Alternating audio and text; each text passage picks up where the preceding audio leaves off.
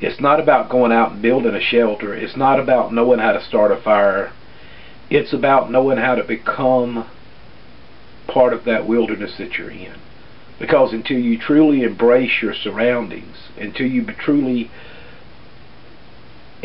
able to intertwine with your personal space, until it truly becomes your personal space, you're just not grasping it.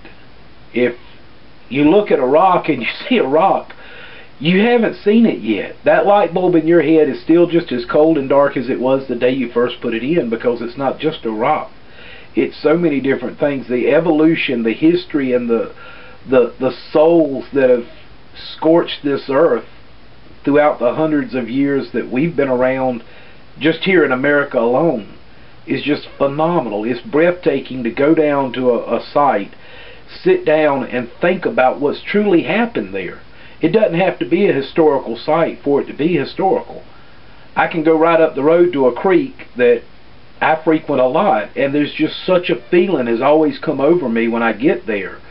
Just an inner peace and a whisper in the back of my head that since I've started following Dave and started practicing to be a pathfinder and practicing my skills, I've never understood what those voices were. I've never understood that feeling and that presence. And now when you go out there, you can really feel the people that have been there before you, the things that have happened. You get to just a sense of calmness because you understand.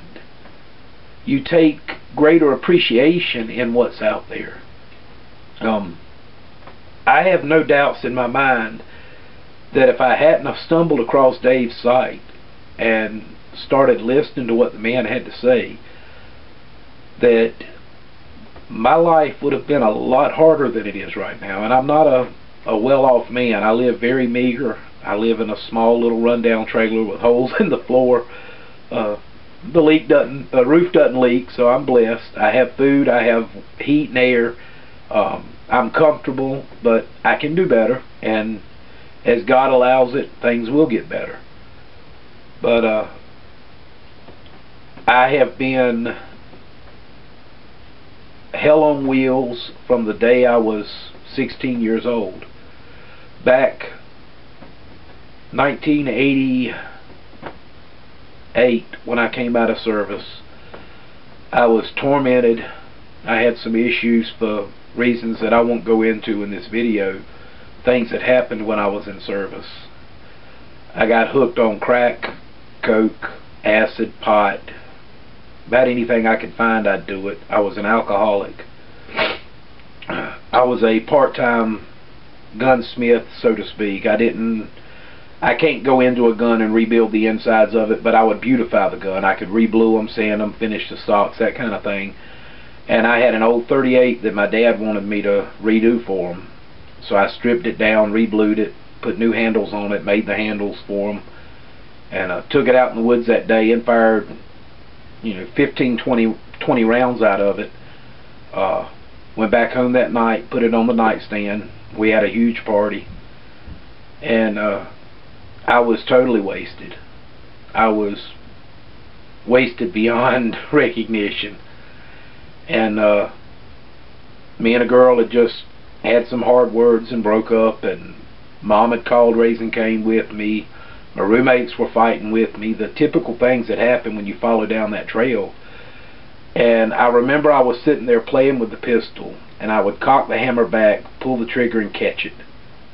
And somebody asked me what I was doing, and I said, I'm going to kill myself. And I put it to my head, pulled the trigger, only I didn't catch the hammer in time, and the gun went off. Now, being as drunk and stoned as I was, we figured I must have moved the gun and it went off in the ceiling somewhere. So we looked all over that room for hours looking for a bullet hole and never found one. So I put the gun back on the nightstand and took it back to my dad the next day, and told him everything was great, shot beautiful, which it did. I mean, it was a really nice shooting pistol. It wasn't until a couple of years ago that I was talking with my mom about this when she was diagnosed with cancer. And she said, you know, that pistol that your dad had, it wouldn't shoot. And I said, what do you mean it wouldn't shoot? I shot a lot of bullets out of it. She said, well, they took it down to the range to sell it, and the guy fired a shot out of it, and he didn't hit the target, so he walked within 5 feet of it and pulled the trigger and still didn't hit the target. And when they opened the gun up, they found 3 bullets in the barrel. One of the bullets was stopped right at my temple in the barrel of that gun, and there is no doubt in my mind that that was the hand of God intervening to tell me that He had something better planned for me, that He needed me. And all my life I fought with why that was. You know, ever since that day I've said, well, what in the world does God need with me? And a few years back in '98 I got called to preach. And like every good Jonah, I ran like crazy. And I left the church.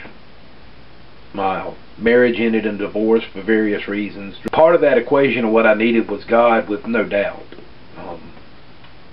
You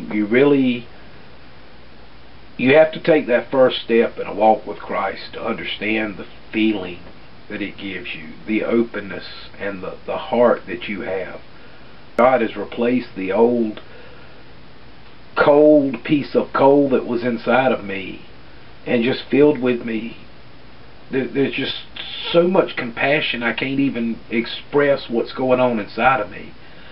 And I said, God, you know, I can't stay this way. I know myself. In my heart, I know that no matter what you do, I'm going to fall. I need help. And He blessed me with the most miraculous woman I could ever hope to meet. She's younger than I am, young enough to be my daughter. But she treats me better than any woman twice her age or 3 times her age ever could have dreamed of treating me. We don't argue, we don't fight. Everything is as it's supposed to be. We are truly one person.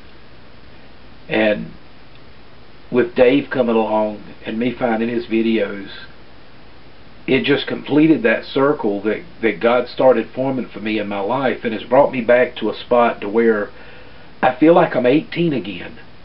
I'm able to get out, take pride in what I'm doing, to try to learn and to push myself harder than I ever have.